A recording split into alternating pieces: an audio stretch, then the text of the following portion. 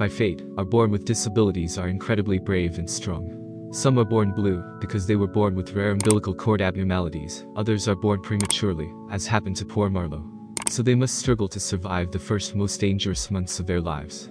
A similar story happened to little Paisley, who was born with a rare condition called Beckwith-Whiteman syndrome. This disease caused her little baby tongue to grow rapidly and eventually become twice the size of her small mouth. Because of this, she could not eat, could not breathe, or even smile on her own. Fortunately, doctors were able to give her 2 surgeries, which resulted in her tongue shrinking to its normal size, and making life so much easier. Paisley Morrison Johnson was born with Beckwith-Whiteman syndrome, which affects only 1 in 14,000 babies born. This disease can cause abnormal weight gain several times over, as well as increase the risk of tumors. This rare disease caused the baby's tongue to grow to an incredibly large size.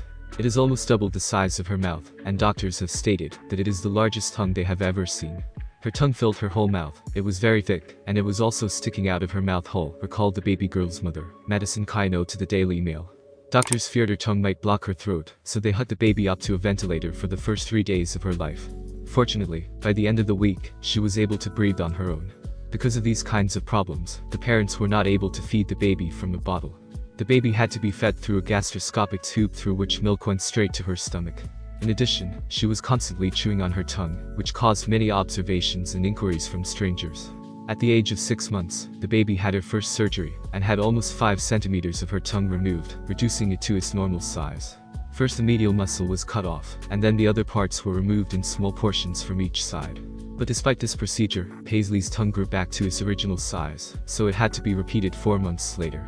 On the second attempt, another portion of the tongue was repeatedly removed. Luckily, the girl was on the mend, and the growth stopped. And since the big tongue problem was solved, the baby started smiling freely, and acting like every other baby. I couldn't believe it, and I was insanely happy watching my incredibly beautiful little girl, says Kino.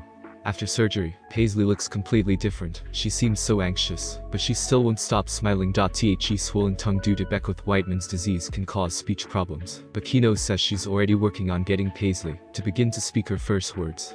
She couldn't even make sounds, let alone words like mommy and daddy.